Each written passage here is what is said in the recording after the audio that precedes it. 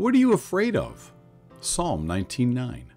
Written by Brother Josh Gailey. Narrated by Brother Jerry Morley. Part 1 of Psalm 19:9 says, "The fear of the Lord is clean, enduring forever." The fear of the Lord is clean. It also leads us to life. Psalm 14. In fact, it's foundational of life. Proverbs 23.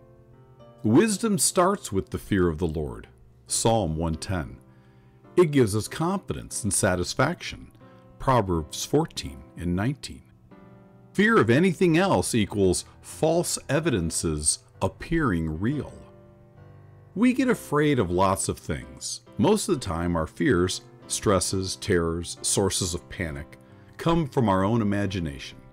They come from what might be and aren't based on reality. There is a fear, however, that's very scripturally based on reality. Part 2 reads, "The judgments of the Lord are true and righteous altogether." Although we should not fear the some things in life, we do have someone very real to fear. You see, the judgments of the Lord are true. Hell is real. The love of the Lord also includes perfect justice over the wicked. His judgments will be righteous, and none will dispute it on that wondrous last day. Recognizing that God is perfect and we are not is how we begin to have a new, proper perspective on life. Reverential fear of the Lord helpfully shapes us to be more like the Lord Himself.